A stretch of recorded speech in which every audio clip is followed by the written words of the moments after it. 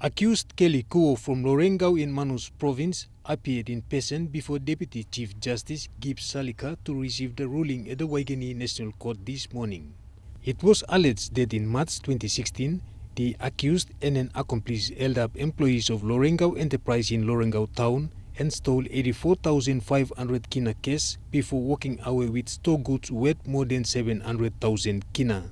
They were apprehended by police and charged for armed robbery under Section 183 of the Criminal Code Act.